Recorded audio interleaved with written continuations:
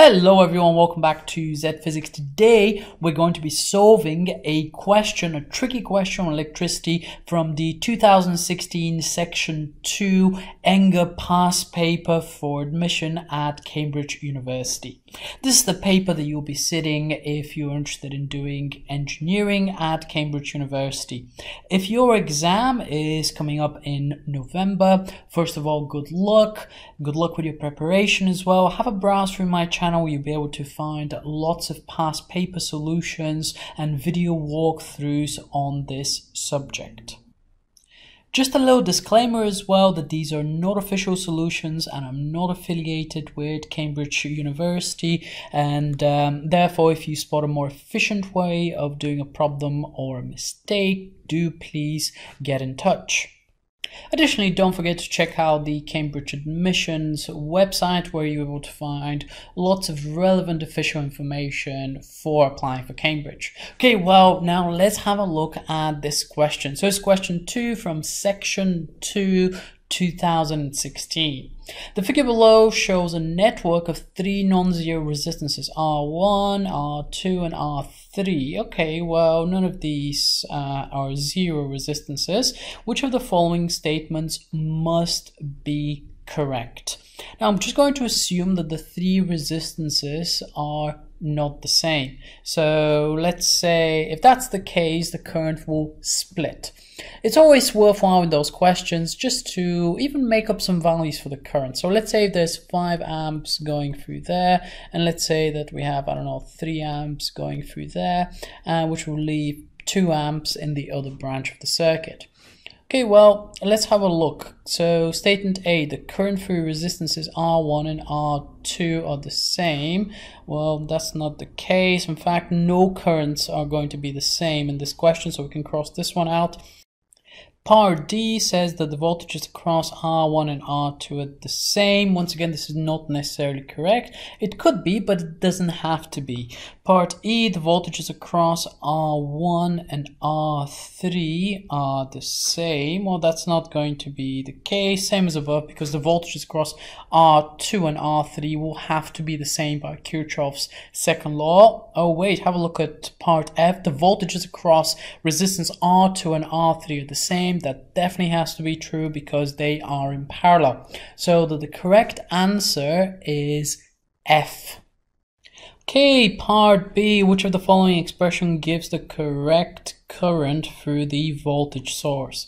So if we have a voltage V across here, which one of those expressions will give us the current?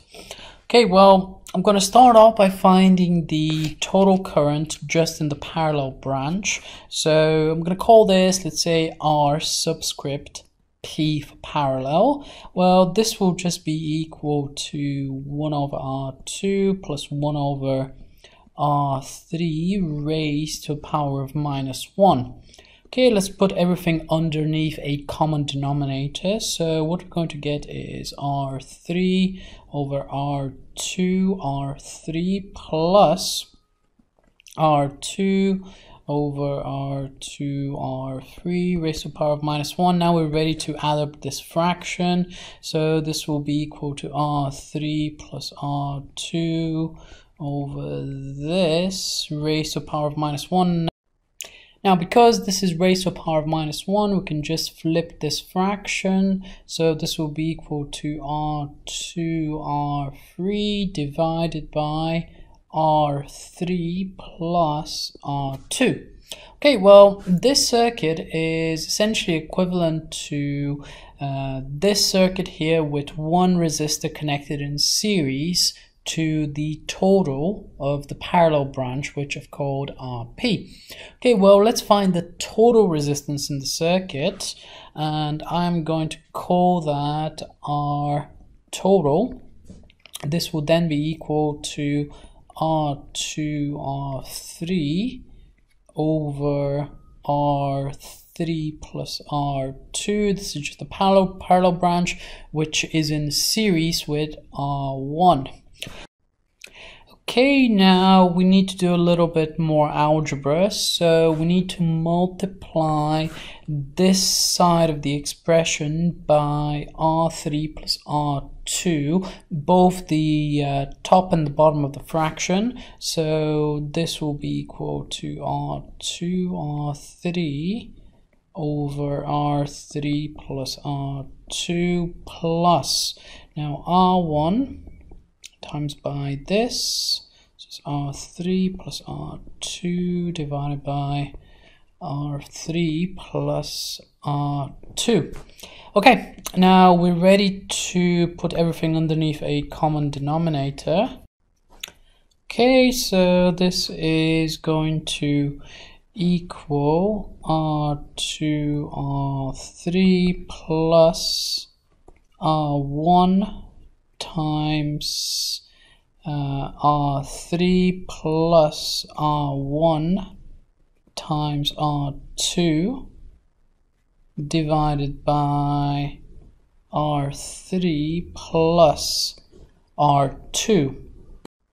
Okay, we're almost there, so this is actually a good expression now for our total.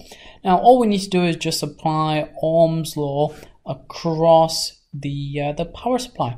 So remember, Ohm's law simply says that V is equal to IR, where R in this case is going to be the R total. So this means that I will be equal to V divided by R total. And remember, dividing by a fraction is exactly the same as multiplying by the inverse. So the inverse, or 1 over R total, is just this fraction flipped up. So it's going to be R3 plus R2 over R2 R3 plus R1 R3 plus R1 R2. Now all we need to do really is just copy this down here. So this will be equal to, should we just write it down underneath here where there's quite a lot of space.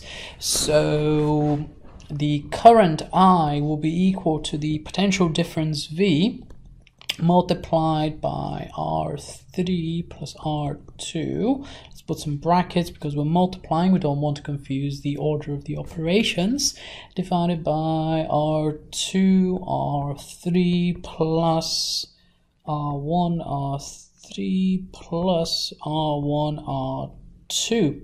Now hopefully that's an answer. Let's have a look.